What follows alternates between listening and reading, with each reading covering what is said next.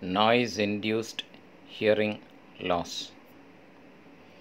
Noise-induced hearing loss is a sensorineural hearing deficit that begins at higher frequencies, namely 3 to 6,000 Hz. I repeat, begins at higher frequencies and develops gradually as a result of chronic exposure to excessive sound levels. Although the loss is typically symmetric, noise from such sources as firearms or sirens may produce an asymmetric loss. Acoustic trauma, a related condition, results from an acute exposure to short-term impulsive noise. Noise is perhaps the most common occupational and environmental hazard. As many as 30 million Americans are exposed to potentially harmful sound levels in their workplaces. Outside of work, many persons pursue recreational activities, and that can produce harmful noise. 60 million Americans own firearms, and many use them without adequate hearing protection. Other non-occupational sources of noise include chainsaws and other power tools, amplified music, and recreational vehicles such as snowmobiles and motorbikes. Some types of toys for children can produce sounds capable of causing permanent hearing damage. Noise can be described in terms of intensity, perceived as loudness, and frequency, perceived as pitch. Both the intensity and the duration of noise exposure determine the potential for damage to the hair cells of the inner ear. Even sounds perceived as comfortably loud can be harmful. Sound intensity is measured as sound pressure level (SPL) in logarithmic decibel scale. Noise exposure measurements are often expressed as dB, a scale weighted towards sounds at higher frequencies, to which the human ear is more sensitive. Noise can cause permanent hearing loss at chronic exposures equal to an average SPL sound pressure level of 85 decibels or higher for an 8-hour period. I repeat again, noise can cause permanent hearing loss at chronic exposure to 85 decibels for 8 hours. Based on the logarithmic scale, a 3 dB increase in sound pressure level represents a doubling of the sound intensity. Therefore, 4 hours of noise exposure at 88 decibels is considered to provide the same noise exposure dose as 8 hours at 85, and a single gunshot, which is approximately 140 to 170 decibels, has the same sound energy as 40 hours of 90 decibel noise. Now this is a representation of how the loudness is for various sounds. A jet taking off is around 140 decibels. Rock concert is at 120. Motorcycles 90. Gunshot 170. Conversation 60 decibels.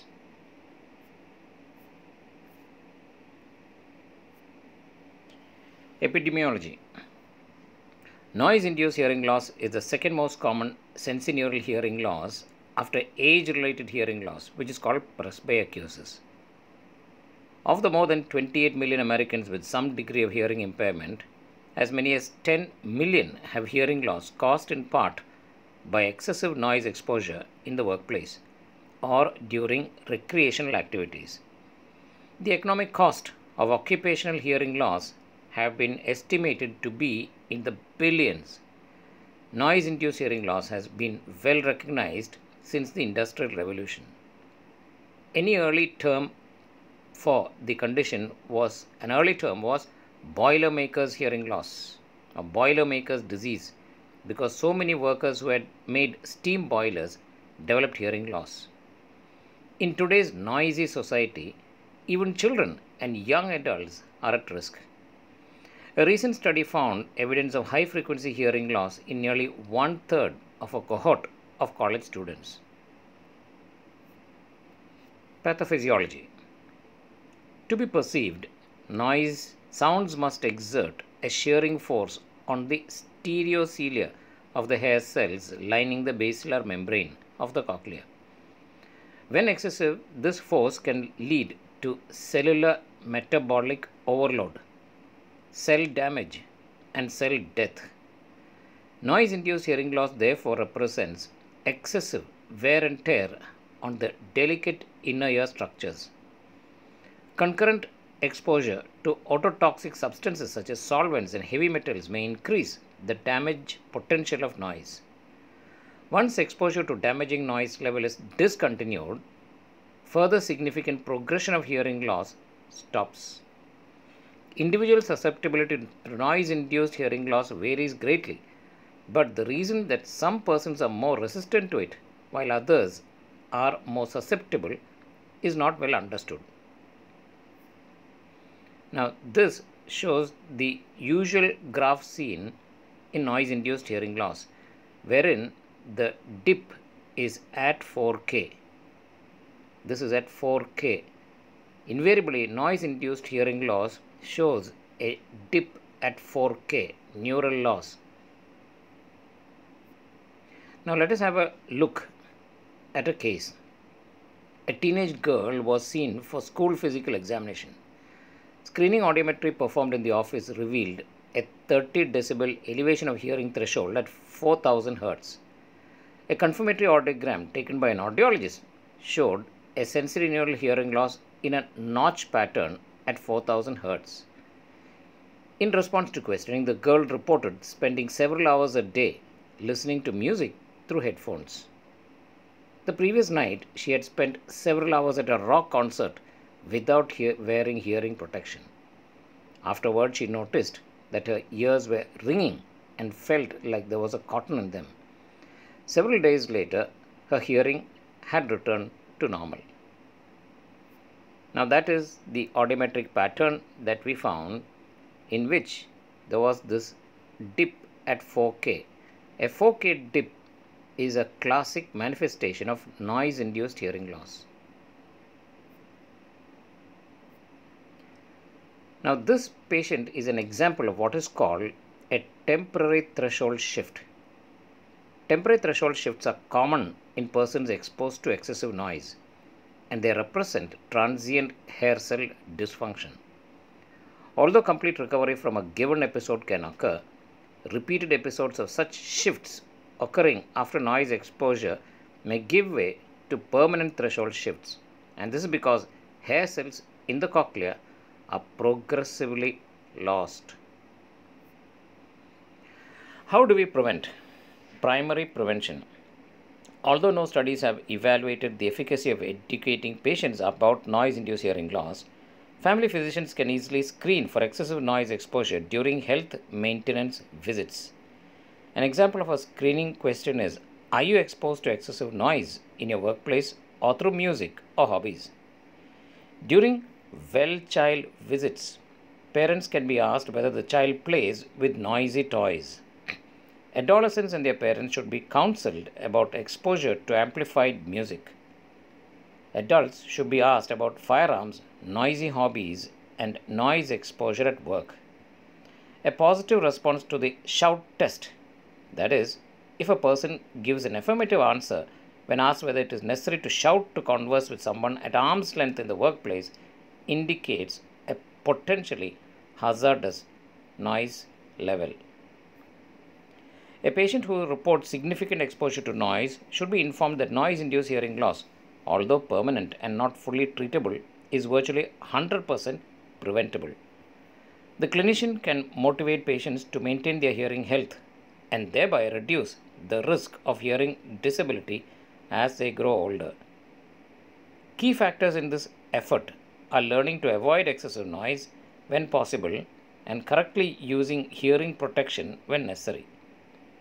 Hearing protectors, including ear muffs, disposable ear plugs, and custom fitted ear plugs, can provide 20 to 40 decibels of attenuation when used correctly.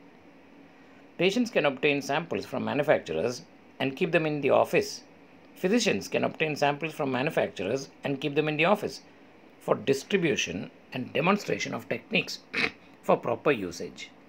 Counseling about hearing protection is effective, although there is no evidence in favor of physician counseling. Occupational hearing conservation. The Occupational Safety and Health Administration mandates that employers provide hearing conservation programs for their employees in workplaces where noise levels equal or exceed 85 decibels for an 8-hour time-weighted average.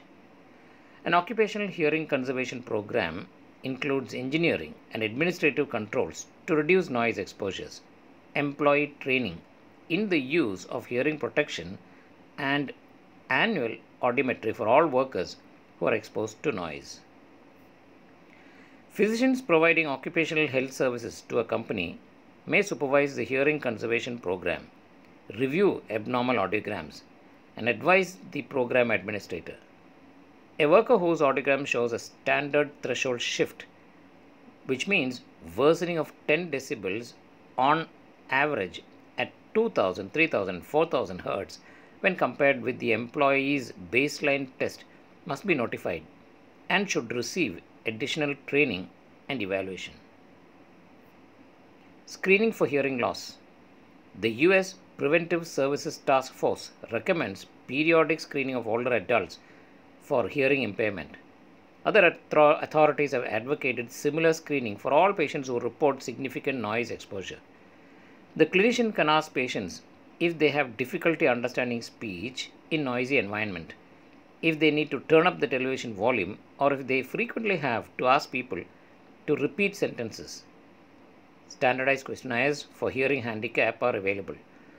Some patients may be reluctant to admit hearing loss, and family members may be the first to report a problem. If a clinician suspects hearing loss, a careful history of symptoms such as hearing loss, discharge, tinnitus, and vertigo should be obtained. The ears should be then examined and audiometry performed. The physical examination of the ears should assess presence of cerumen impaction or evidence of middle ear disease. The Rini-Weber tests performed with 512 or 1024 Hz tuning fork can provide clues to whether the loss is conductive or sensorineural. In a Weber test, sound will be lateralized to the side away from the sensorineural loss and towards a conductive deficit. The Rini test will demonstrate air conduction better than bone conduction if the loss is sensorineural. Now, if available, office tympanometry can also detect conductive hearing problems. Audiometry is necessary to confirm a hearing deficit because physical tests of hearing such as whispered voice and the finger rub test are not as reliable. Office audiometry is sufficiently sensitive and specific to serve as a screening method. Screening audiometers for office use generally test at several frequencies in the speech range between 500 and 4000 Hz.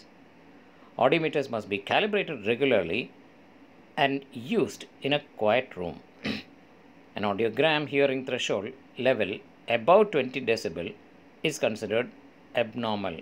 I repeat again, an audiogram hearing threshold level above 20 decibel is considered abnormal. If the loss appears to be sensorineural, etiologies other than noise should be excluded. While this type of loss in early childhood is often caused by congenital factors, presbyacusis becomes the most common sensorineural condition after midlife. Referral. When do you refer? A patient whose screening shows evidence of hearing loss should be referred for a full audiologic evaluation. Audiologists can test a greater number of frequencies and can measure air and bone conduction to confirm whether the loss is sensorineural, conductive, or mixed. They can also perform tests for speech discrimination and speech reception thresholds. If a unilateral or asymmetric sensorineural loss, tinnitus, or vertigo, or other significant ear pathology is found, referral to an otolaryngologist is warranted. Patients with sudden sensorineural hearing loss developing in minutes or hours, should be referred immediately because treatment initiated within the first 24 hours can improve outcomes. Management. Currently, the treatment of noise induced hearing loss is limited to hearing amplification and counseling. Initially, patients may be reluctant to consider using hearing aids, associating them with the stigma of old age. The family physician can encourage a patient with significant hearing loss to seek treatment and can work with the patient and family to help them cope with a hearing disability. Hearing aids can amplify sounds, but despite technological advances, often cannot fully correct problems of speech discrimination. An aid should be carefully matched to the person's hearing deficit and lifestyle by a trained audiologist. Vocational rehabilitation may be necessary to ensure that patients can function safely and effectively with their hearing impairment. Final comment. Noise exposure, whether occupational or recreational, is the leading preventable cause of hearing loss. By preventing noise induced hearing loss, patients can reduce the impact of age related changes on their hearing. Family physicians should educate and motivate patients of all ages to avoid potentially damaging noise, use hearing protection when necessary, and seek treatment for an existing hearing deficit. A comprehensive review of noise induced hearing loss.